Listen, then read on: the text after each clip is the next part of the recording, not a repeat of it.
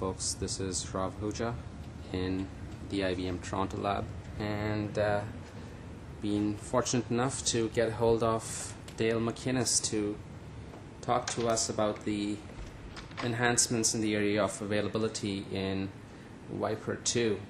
Now behind Dale there you can see the great view of the pond right outside the Toronto lab, and also it's middle of the afternoon, just before the long weekend, so people have already started to creep out. And there's Dale.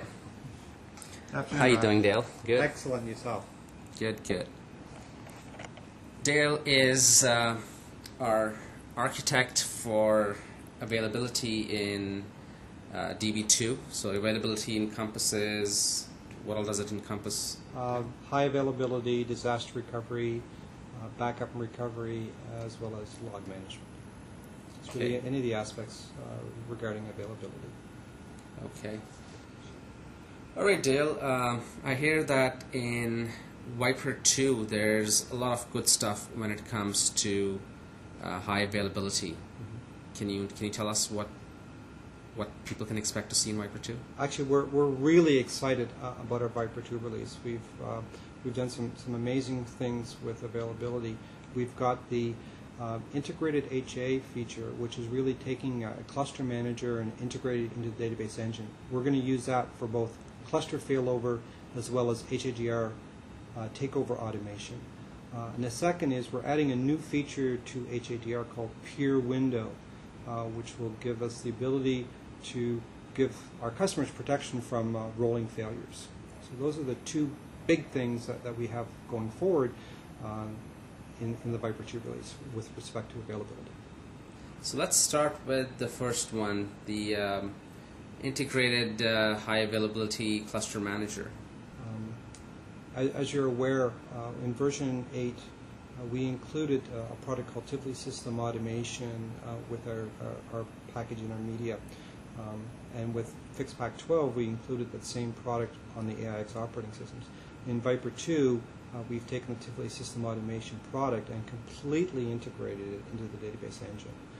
So you don't even know that Tivoli System Automation is there. When you install DB2, you will automatically get the Tivoli System Automation product installed for you. That's one component of it. The second component is that the database will be cluster aware. So as you make changes to the configuration of the database that affects that cluster topology, the database engine will notify the cluster manager for you on your behalf and ensure that the cluster topology is maintained. Obvious question would be, what about setup configuration? How is this going to be done? Again, we are providing a command line interface. It will prompt you for a very few number of questions, and based on your responses, we'll be able to completely create and configure the cluster topology for you, the cluster domain.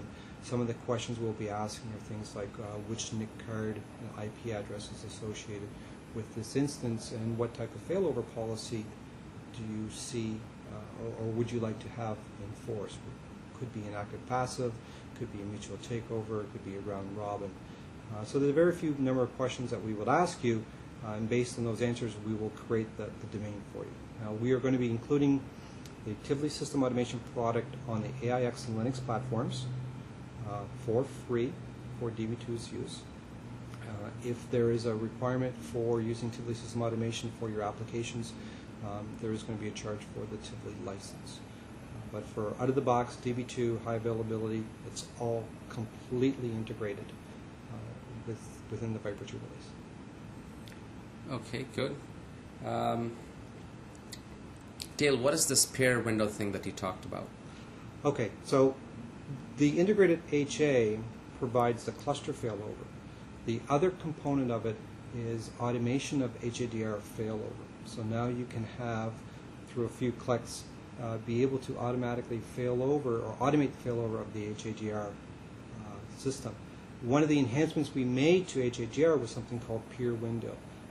A number of our customers were concerned about protection from rolling failures, where you would lose your network connection between the two systems, and then your primary would go down, in which case there was going to be a data loss situation because there was this rolling failure. So we introduced something called peer window. And what it does is it allows us to have the primary block for a certain period of time, which is configurable, to ensure that the two systems stay consistent for this time. And during this time, you are able to bring the standby online as a primary and start servicing your clients and have the comfort of having no data loss. So that's our peer window feature. It is optional. It's off by default. However, if you want to enable it, you will be able to do so in a completely configurable time period. You to block on the primary so that you can have things such as automation take over and do the takeover command for you on the standby and have that comfort level of knowing that there was no data loss. Okay, great. Any closing thoughts? Closing thoughts, we're really excited about this. The beta has an early drop of the Tivoli system automation. There's going to be a beta refresh later this summer, which will have an updated version of Tivoli system automation. The current beta does not have the automated HADR failover enabled. That will be coming again with the refresh. But other than that, we're excited to hear everyone's feedback on what they think of our integrated HA solution, and hopefully we'll get some positive comments. Sounds great. Thank you very much, Dale. Great, thank you.